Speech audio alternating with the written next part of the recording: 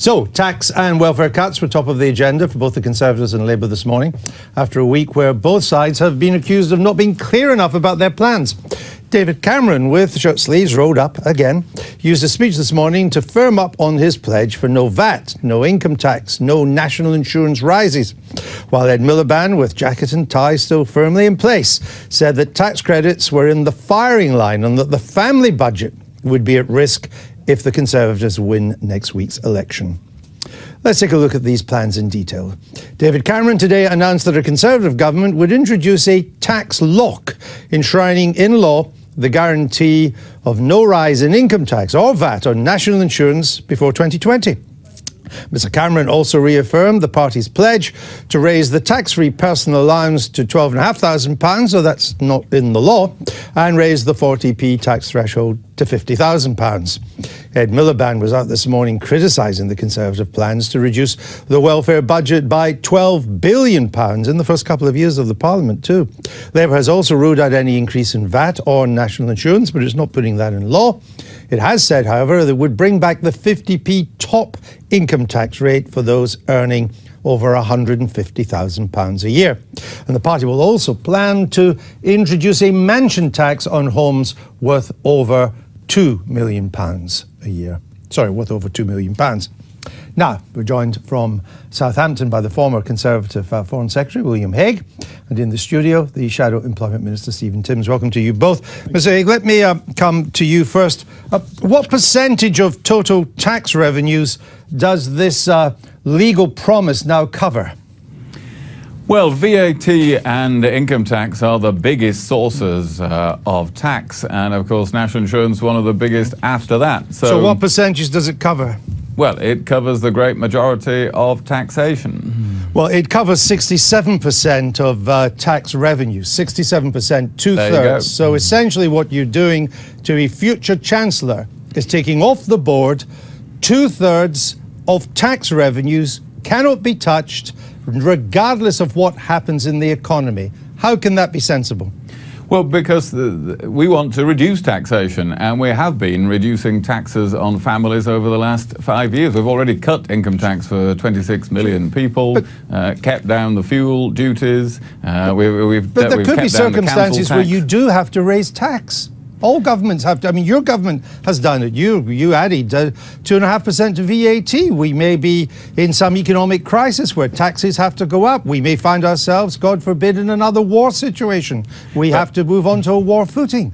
Why would you count out the freedom to do that? Unless, of course, you just don't think people trust you. Well, because we're in a very different situation now from 5 years ago. We inherited, as you recall, 5 years ago, Greek levels of deficit, of more than 10% of our national income being borrowed every year. We've more than halved that. The forecasts of the Independent Office of Budget Responsibility show we're on track to run a surplus on our plans by the end of the next Parliament. So if there are unexpected economic events, we are in a completely different financial situation in this country from 5 years ago. So we are able to make these commitments. It does underline, of course, the huge difference on taxation in this election, which is one of the big choices that people are making next week. You, when you were leader of the opposition, pledged a tax guarantee, which in its own way was kind of similar. You're going to put it in law, a tax guarantee. John Major described it as, quote, mad, and you had to renege on it because Michael Portillo, then your Shadow Chancellor, said it was nonsense.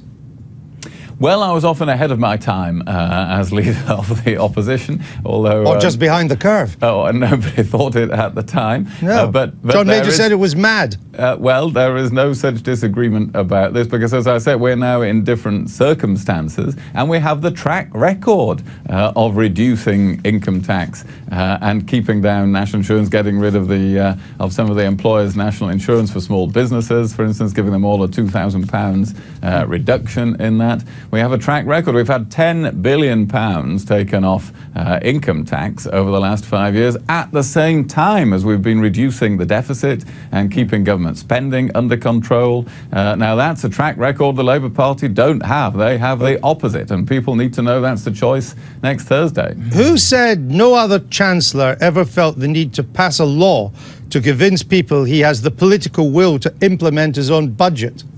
And that indeed he has either no confidence in himself or he has to ask the police for help. Who said that? There you are talking about Gordon Brown's proposals to legislate about reducing the budget deficit. And who said that? And that would be George Osborne, as Shadow Chancellor, talking about that. No other Chancellor in the long history of his office has ever felt the need to pass a law in order to convince people that he has the political will to implement his own budget.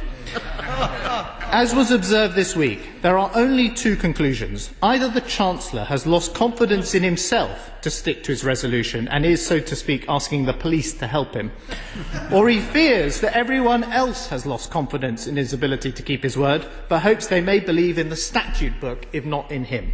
And neither are much of a recommendation for the Chancellor of the day. But that was when the Chancellor of the time, or the Prime Minister of the time, intended to legislate for the opposite of what he had actually done.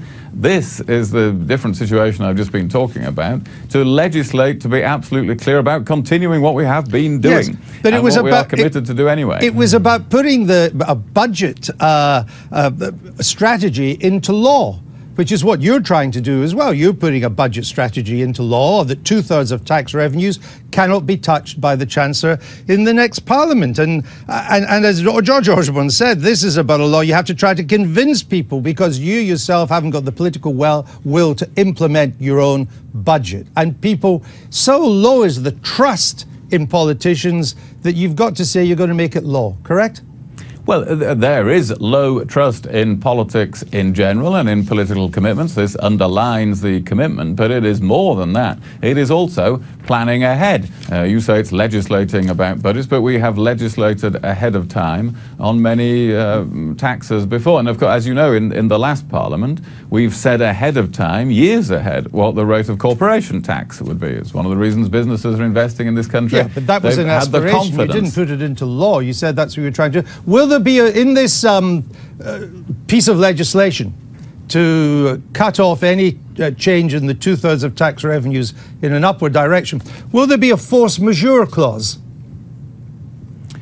It's legislation. It has the same force as legislation. But will there be a force majeure? Will there be a clause that says, in exceptional circumstances, this will not hold?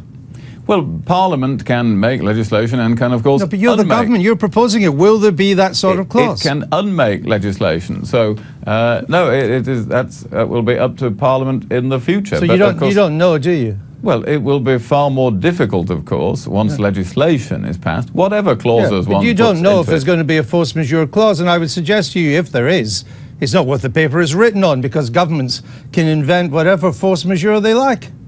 Well, no, what you are saying is it ever possible to change it? And of course, Parliament can change legislation that it has passed, but for any government having passed this legislation to go back on it and try to change it would be phenomenally difficult, both politically and in Parliament. So it does underline the commitment. It is similar to previous commitments we've made to reduce taxation over the life of Parliament, such as corporation tax. It's planning ahead and giving people confidence to plan ahead. Since you're going to legislate against the increase in 3 of the biggest taxes, will you also legislate not to increase tax credits for working families and child benefit?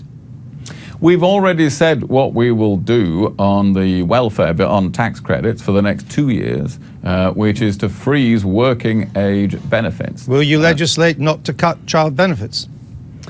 No, I don't think we need to do that, but we have already said what we will do, that we will freeze. That's included in that freeze. And of course, remember that inflation is 0. We are committed to control the welfare bills overall, something Labour clearly are not committed to. That's why we know we can afford, one of the reasons we can afford to reduce taxation, income tax. Final question to you, Mr. Hague. Why wasn't this in your manifesto?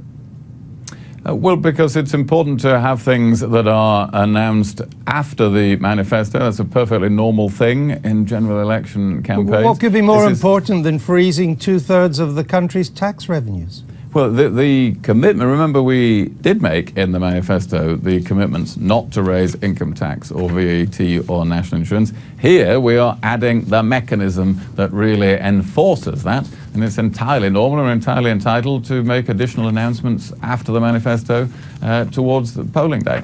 All right, Mr. Hague, thank you very much. Thank you. Good to see you again.